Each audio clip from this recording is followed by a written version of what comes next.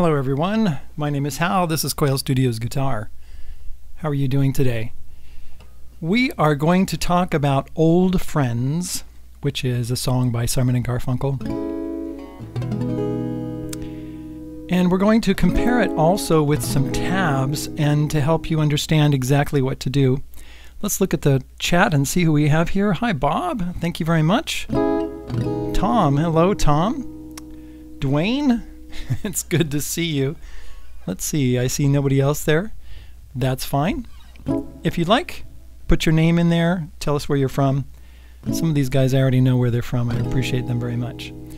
So Old Friends, to tell you the truth, this was on Bookends, the album Bookends. I wasn't really familiar with it. I'm sure I've heard it a couple of times in my life. But Bob pointed out to me, hey, I really like the song Old Friends, and so I've been thinking about that kind of song for a while, and I got it out the other day, and I thought, I'm just going to do a video on it. And remember how we were working on the C major scale? Just like that? Well, let's see here. Hello. Let me go to, let's pull up an official tab. I'm going to show you on screen an official tab from ultimateguitar.com. I hope this is okay.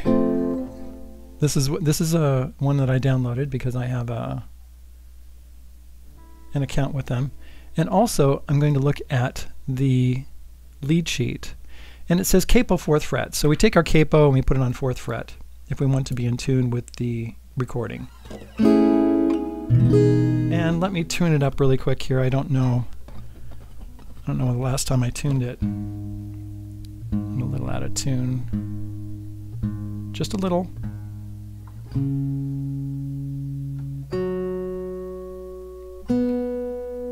I know you might be saying, well, you should have done that before you got on the live stream.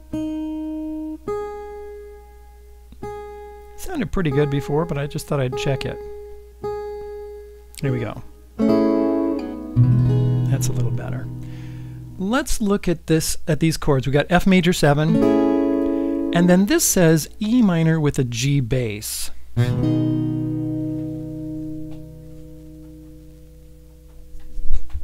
And we're going to talk about that in just a second.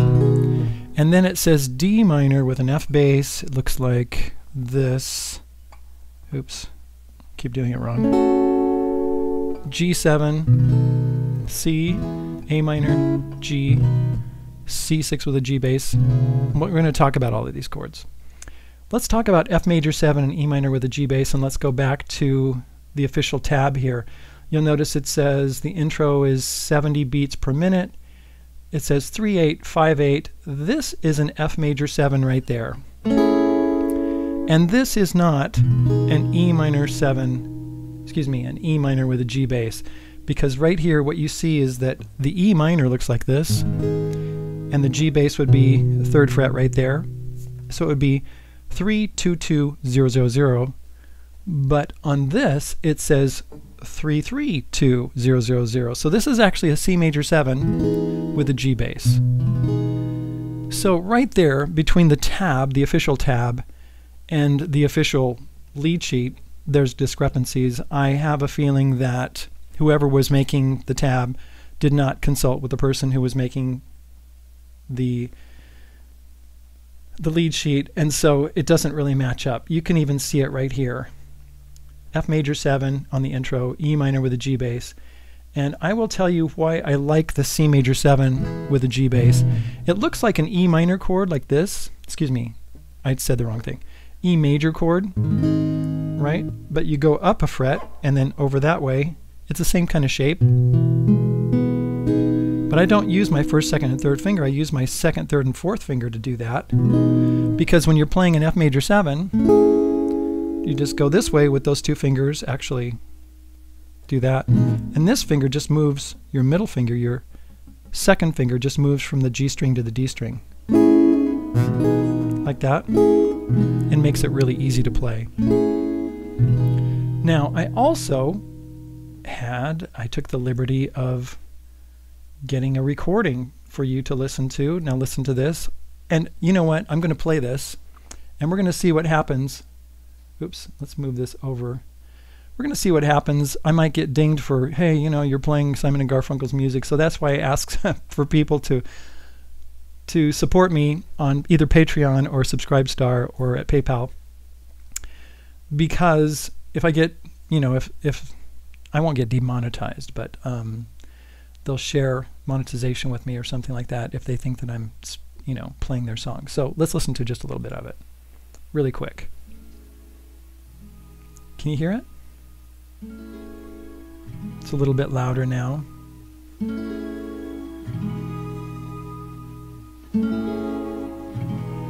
Okay, and there's strings that come in there. Okay, so we're going to get rid of that just for a second and go back to here, and it says 3-8-5-8.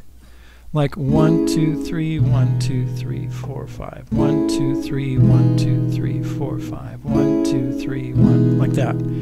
But check it out. When I count it with the recording, you know what? I'm going to go over to, oops.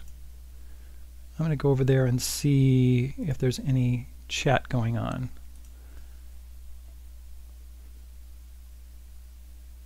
Oh, good, good, good, good. Bob says my balance is good.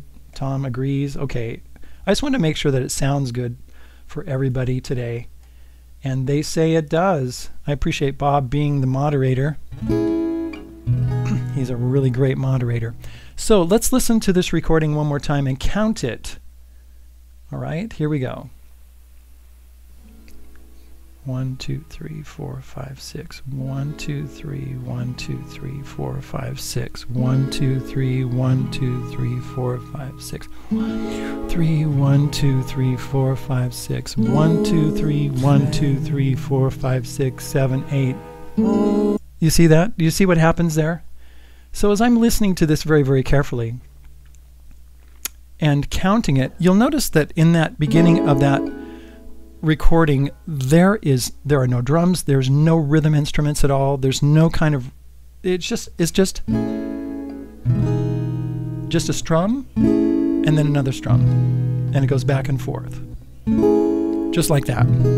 So when we have this happening, there's no and there's no rhythm, we just have to guess, right? And I was counting 1 2 3 1 2 3 4 5 6 1 2 3 1, because the amount of time from here to here, if we divide it into 3 parts and then we keep that pretty even, you'll notice that it actually sounds more like 6 than 5. And I can slow it down. 1 2 3 1 2 3 4 5. You know, you can do that if you count it, but if you try to keep it really even, I think it's more like 3 8 6 8. Now, what happens in the official tab is it goes down when it gets into the verse to 3 8 6 8. But then when the strings are playing too, it doesn't sound like 6 8. It sounds like 3 8 8 8. What would that be? 4 4. It sounds like 8/8 notes.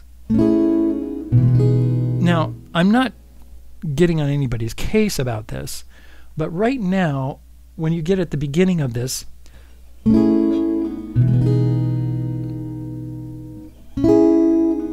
it's more like just a feeling. 1 2 3 1 2 3 4 5 6. I really like the 3 and 6. So if I, you know, let me say something too about this. I haven't been playing this. I've been playing this song less than a week, so I don't know it very well. A lot of times I learn a song very, very quickly, and as I start playing it and performing it and using it and teaching it and that kind of thing, I get revelations about, wow, this is what we should be doing here, or this is what we should be playing, or maybe this chord would work better, or maybe this timing would be better. Don't be afraid to make a song your own. When somebody does a cover, when a famous person does a cover of another song, they don't always try to do it exactly like that person. In fact, they rarely do that. They make it their own. So feel free to do that. And don't get uptight about, hey, that's not exactly the way it was in the original recording. Don't get on that bandwagon. Get off that bandwagon. Okay, so here we go. 1, 2, 3, 1, 2, 3, 4, 5, 6. Now when they get to the verse and they go, old friends, old friends, I can imagine Paul Simon playing the guitar and the strings being right there. They can see each other. There's a conductor. You got to have a conductor when you have a bunch of strings so that they can stay together. And the conductor looking at Paul Simon and giving cues about when they're going to be coming in, because this is the way they did it back in the day, back in the 60s. They didn't do, you know, like, okay, the guitar will put down his part and then the strings will do their part separately, because they did more, you know, they didn't have 24-track players at that time, 24-track recorders, and multiple things like we do now, the digital stuff.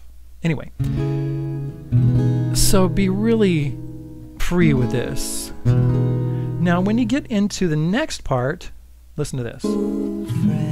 Right here. Sat on their park bench like bookends. Now you have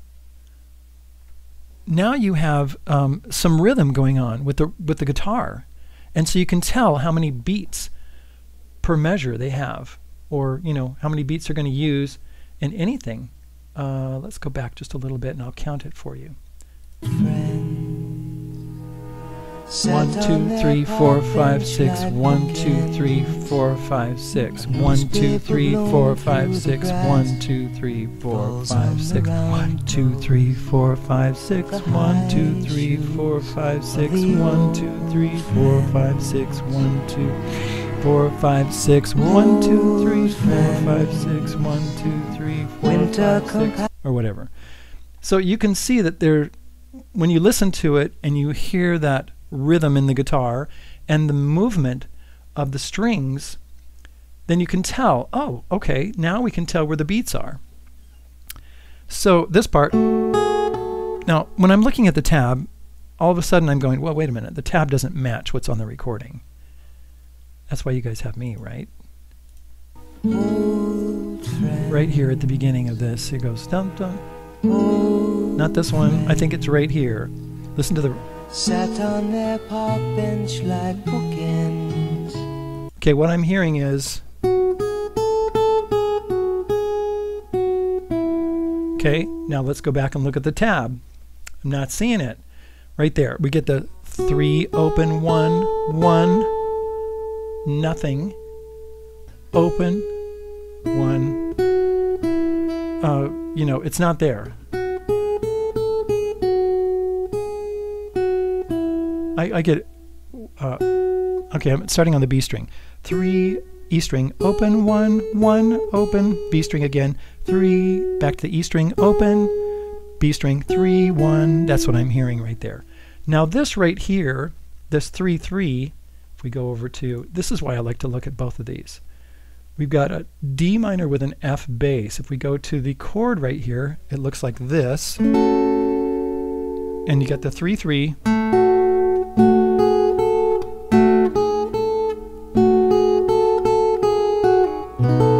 Oh, it's like a G right there, that G7. So right here you do have that.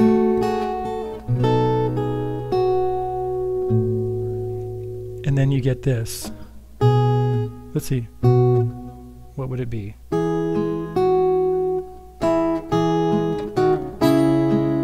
That's it right there. So this is like a C chord right there at measure 14. Can you see this on a phone? Probably can't. If you get on a computer, you might be able to blow it up a little bit. So they got that, the C, G with the B bass, A minor, right? So it's like a, and then like a G7, oops, and then a C, and then this part.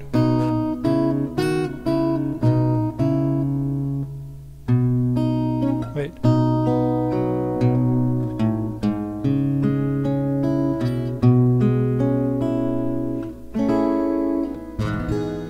Okay, so that's pretty accurate. It's not too bad. You know, when I'm looking at these tabs right here, I see that right there at measure 14. if you take those notes right there, that open 1, A string open, 1 on the B string, and then you get that 2, 2, and you put those all together, that's an A minor chord. So I think of these as being the G chord. I'm sorry, I said the wrong thing. C chord, like a G with a B bass, and then an A minor, and then this, that part right there, it's like a G, C, maybe A minor. So if I fill in the notes that I think it would be, right? Now the notes aren't filled in, but those are basically the ideas of the chords, because you got your bass note and your upper note on the B string right there, open, and then you got an open A and 1, and then 2, 3. I'm calling them from the bottom up. A string, B string. So I'm thinking of, if I play along with that, let's just listen to it just for a second. Bum bum bum bum bum bum. Sat on their park bench like bookends. Right here. A newspaper blown through the grass. See that? When I play that with the recording, all of a sudden it matches perfectly.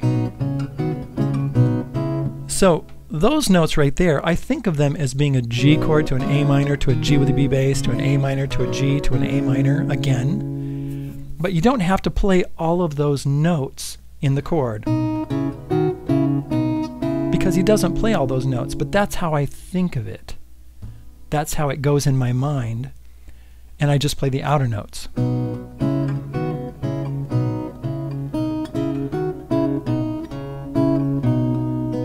G chord, A minor,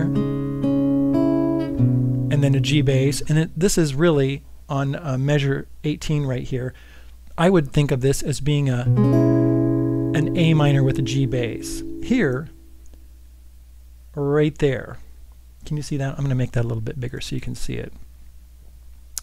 And move it over.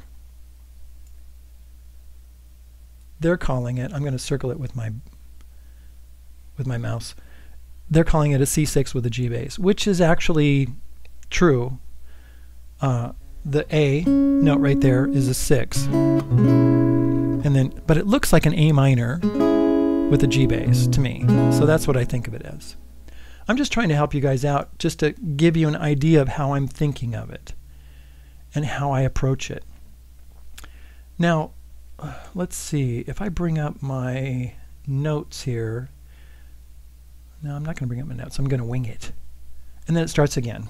Old friends. And I think instead of using on the tab right here on measure 19, it says like a C major 7 with an E bass. You could use the same chord you did before.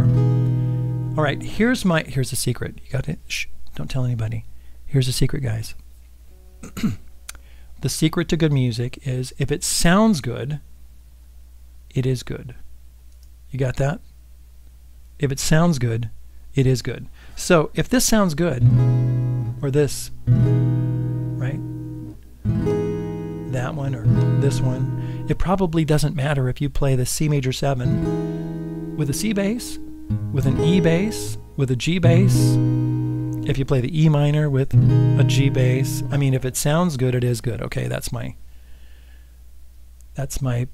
pearl of wisdom that I want to give to you today. The other thing that I'm looking at here is when I'm looking at the tab right here on measure 19 and 20, look at all this stuff in parentheses. What is that? What is that? That's right at the end. That's the old friends. No, that's just before the old friends, isn't it? Here, let's go back to the recording and listen to it really quick. Oh, you couldn't see what I was looking at, could you? Here, let me take this off the screen and you can see what I'm talking about. Sorry. Right here. Let me move that over a little bit so you can see it. Right there. What are all those numbers on the tab with the parentheses around it? And right there. I've been playing guitar for a long time and I know how to read music and tab. And these puzzle me. They really do. Because if I listen to the recording, check it out. falls on the round toes of the high shoes of the Right here. old friends. Right here, right here. Sounds like strums. Old friends. Okay, let's stop that right there. Now, that part, you got strings over the top of everything, and it sounds like he's just strumming it. And I can't really hear the strums really well. I mean, I could focus in on it. Maybe I could get one of those programs where I could isolate stuff. You know? And then down here, when they go to the C major 7 with the G bass, down here again, they've got all these parentheses, the numbers in parentheses again. Is that strums? I can't tell what the strumming is. I mean, I can see a strum right here, and then I see parentheses. 1, 2, 3, 4, 5, 6, 7. There's 7 in parentheses. So what is that? 1. Is that it? 1, 2, 3, 4, 5. Is that it? I don't know. It might be.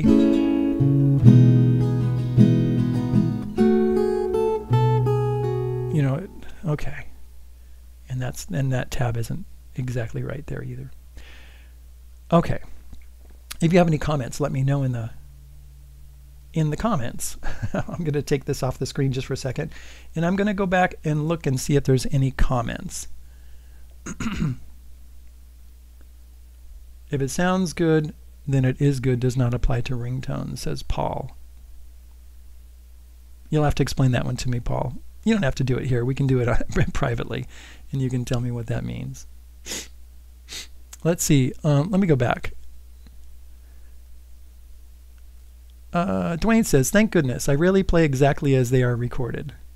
Bob says, neither do I, but that could be boring to be exactly like the recording. Dwayne says, Bob, I just do that to cover my poor abilities. Ha! Tom says, got it. I like that, if it sounds good. Dwayne, our secret. Let's see. Wasn't typing fast enough to catch that. Dwayne says, I'm not sure what that indicates. Paul says, how many fingers brush by that string on each strum? That's a good question. I'm glad I look at the comments one time. Let's see. Let's go back and look at, let me see here. No, we don't need that. So when I do,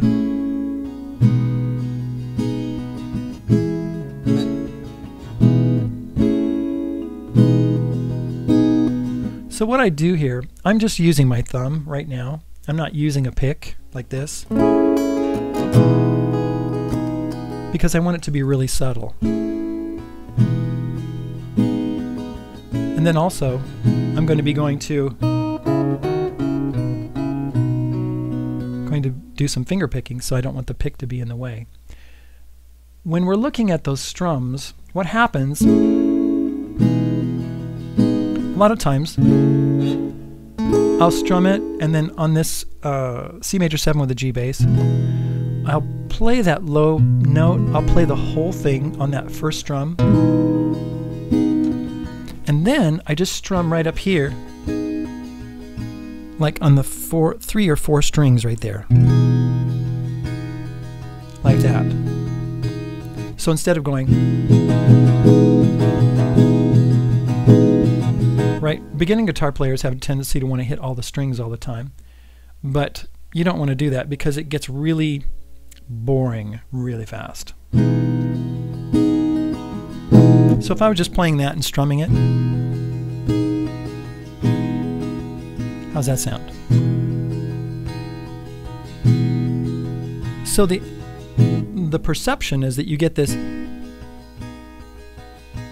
going on, and then you get this. So it's like 2 different parts.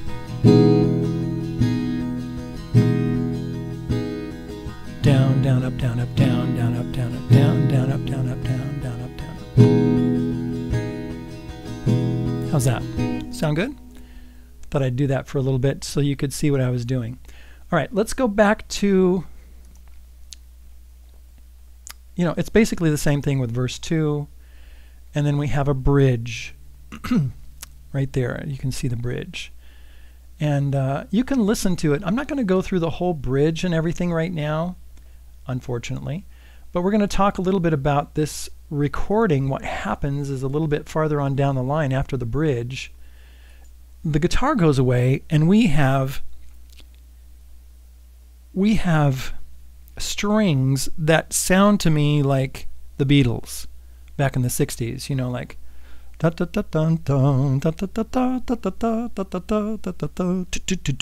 right? Remember the string quartet with Eleanor Rigby?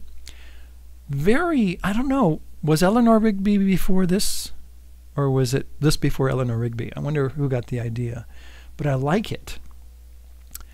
But in the ending, like the bridge and then towards the end, the vocals completely drop out, and to me this whole section becomes like avant-garde. Here, let's listen to this.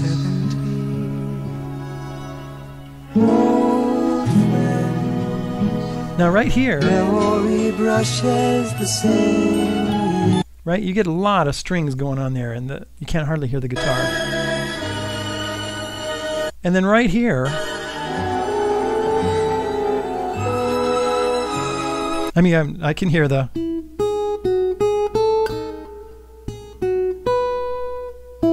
right. I can hear that melody, but the harmonies are really strange. Right here. What is that? I mean, honestly, I don't really like it. So, if I was performing this, I just had some thoughts that I'm not going to say, but Paul, you and I need to talk about it, about a band, because, okay, I'll just put that in. Anyway, if I was performing this live, I would not even try to do this part. It's just crazy stuff. I mean, and then it just kind of, I don't know, at the end, it's just, okay. What does it do here on the tab?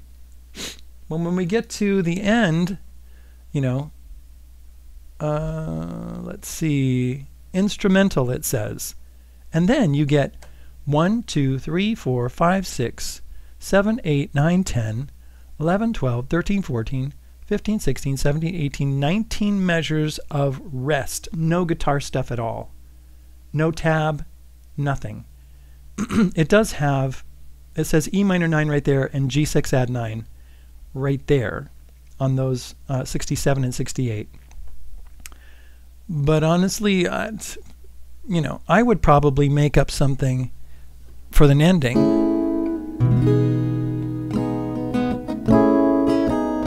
You know, I would make it like bookends, right?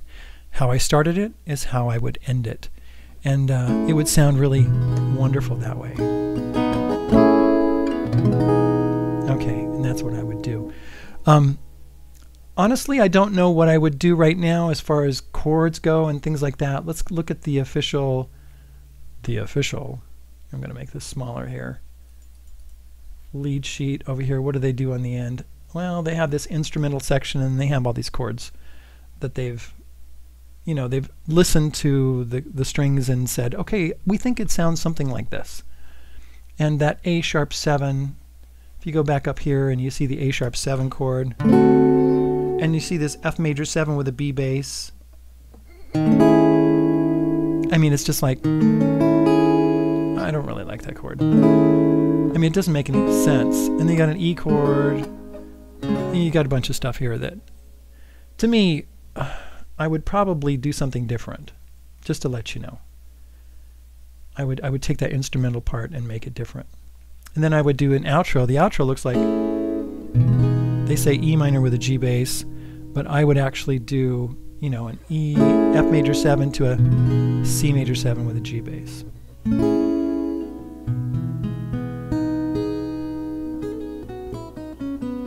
Ooh. Okay, let's talk just for a moment. Remember we were talking about the C major scale? Right? When you have a capo on, you're actually playing the scale of this song. Isn't that awesome? I've gotten some messages saying they really appreciate the last video that I did and talking about these scales and the theory behind that and that kind of thing.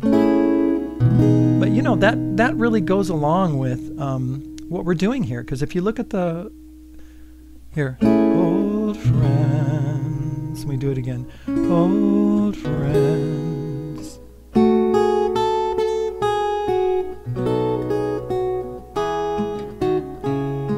We're actually using the notes in the C major scale that we talked about before, right?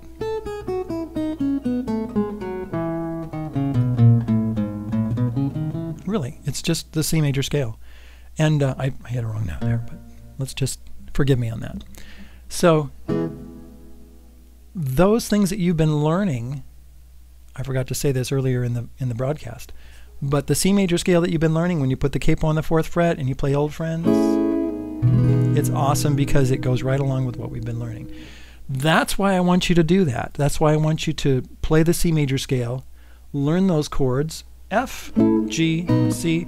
You can see that we use them right here. We got a C chord, you got a G7, you got a G, you have an A minor, and we talked about that. And we'll talk about, I'll put out another video that talks about the secondary chords in the C major scale. A minor, E minor, D minor. We don't have a D minor on here, but we do have A minor, and we do have, if you want to play an E minor, you can play an E minor. There's an E minor 7 in here, right? Okay. So, thank you very much for being here. Let's see, is there anything I need to look at? Let me look at comments here. Bob says, I prefer this song as completely guitar and no strings. And Tom says, I agree. Yes. Bob says, remember to hit the like and subscribe. Thank you very much.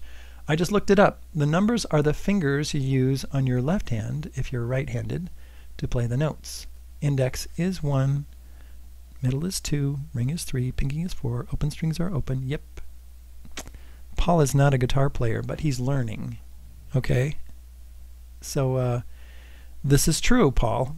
Finger numbers 1, 2, 3, 4. Right hand doesn't have numbers. P-I-M-A, or thumb, index, middle, ring. P-I-M-A comes from the Spanish tradition for pulgar, índice, medio, anillo, which means thumb, index, middle, ring, right? We don't have a number or a name for the pinky. I just call it a pinky. I use it sometimes, but sometimes classical guitar players don't use the pinky, so they don't talk about it very much. All right.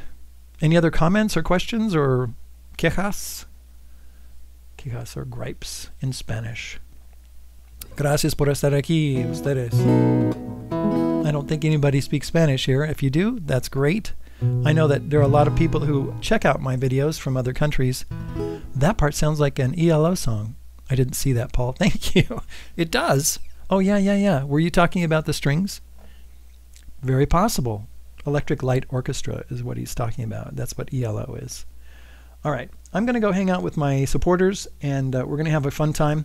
If you want to learn how to do that, look in the description. I do have, now I'm using a BR73, Blue Ridge BR73. I think in the description I have a link to that so you can look and see what it is if you're interested in even looking at the guitar.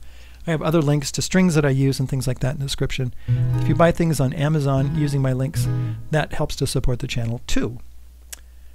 Yo español es muy malo. Yes, I need to jump on YouTube, on Tube, and listen to the song in its entirety. Yes, you do, Dwayne. Very good. All right. I'm going to see you guys later. Thank you very much for coming. Like the video if you like the video. And we will see you later.